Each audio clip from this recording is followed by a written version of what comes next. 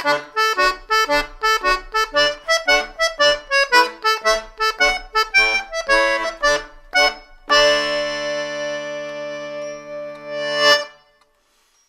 there, here's a great tune. It's called Harvest Home. I first learnt this in the first few weeks of me playing this instrument, and my blog number 3, which you'll find on Melnet, shows me struggling just with the right hand of this. That was about 8 years ago. Hopefully I've improved a bit since then, and I'm going to show you how to play the whole tune today. We're in the key of D major. Everything is on the D row, this outside row. All of the bass notes are found on just 2 buttons, because everything is either D major on the push or A major on the pull. So it's just these 2 buttons here. Key of D major, so 2 sharps, all the F's and the C's. The time signature is 2-2. You can see that at the beginning of the first stave there, and that's called cut common time, and it's a way of showing a fairly quick and complicated tune in a simple way. So really, when we play this, we're showing that as quavers. Really that should be semi-quavers, but it makes it look really complicated if we do that. So we do it in 2-2. Just think of it as 4-4. I put a couple of tempos up here. 130 is probably the ideal one, and 105 beats per minute is probably a good setting when you're learning the tune. So we're going to start with this pickup bar, bar naught as we call it, and we are in pos H, position home.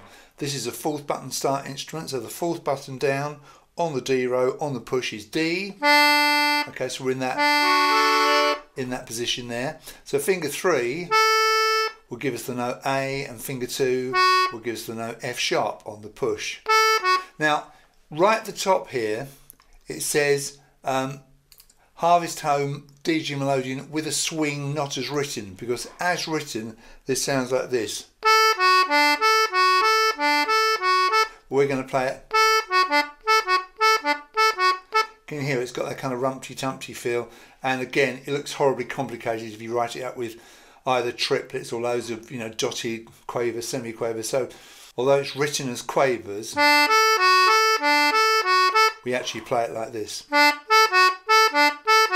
all the way through. Okay, and you'll hear that as I play it anyway. So you're going to count 1 and 2 and like that. 1 and 2, and you go in. So NC means no chord. You can see that above the stave here. NC, no chord, no accompaniment, just the right hand all on its own, and then you're into the A section, and that's on the next stave. So let's just move down a little bit. So with bar number 1, you can see a repeat sign, thick line, thin line, 2 dots. We're going to come back to this point later on in the tune.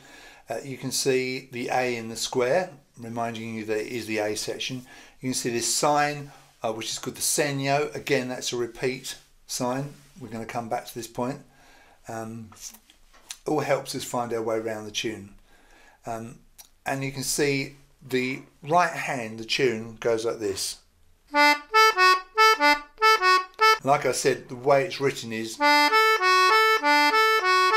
okay, you count that 1 and 2 and 3 and 4, and if you were in 4-4. With 2-2, you've got 2 main beats. So you've got this beat and then this beat. So it's 1, 2.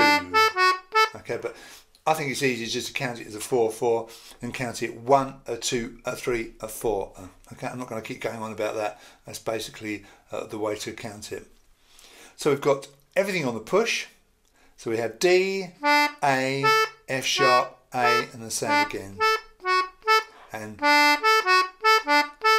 the whole thing is very short, very staccato. You don't have to hold on to anything.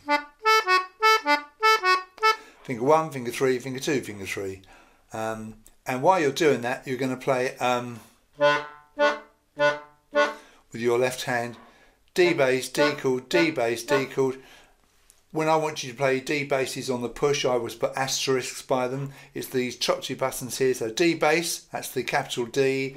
D chord, that's the lowercase d. And it's simply, so you're going to count it 1, 2, 3, 4. 1, 2, 3, 4, like that. So you can see where the chords come. It's on every other quaver.